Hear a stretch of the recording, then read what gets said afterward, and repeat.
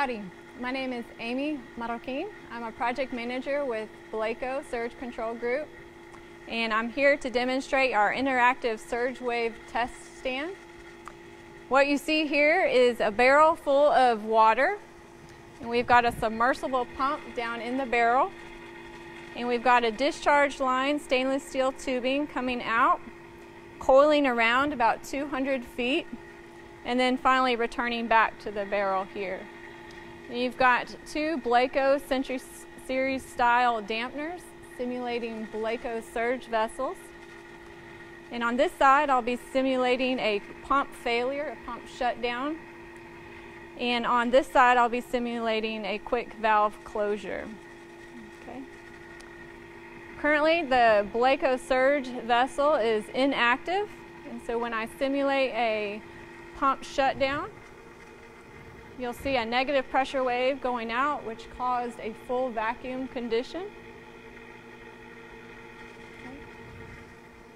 Now if I open that back up and turn our Blacoh vessel on, and then repeat the simulation, what you'll see is that the Blacoh vessel is giving energy to the system, and the system does not go into a vacuum condition. Okay.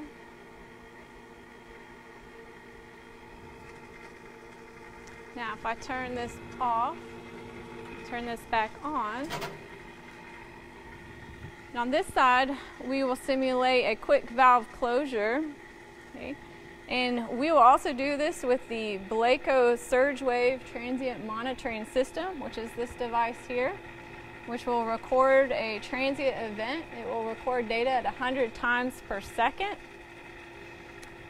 So when I close this valve, you'll see a pressure spike, a positive pressure wave coming, and it is recording a maximum pressure with this vessel off at 289 psi. Now if I repeat that simulation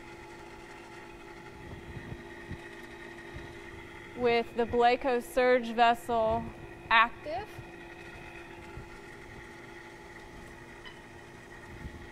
you'll see I do have a positive wave going out, but nowhere near that high pressure.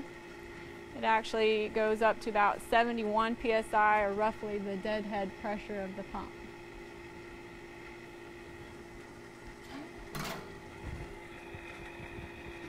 So for more information, please visit blacoh.com.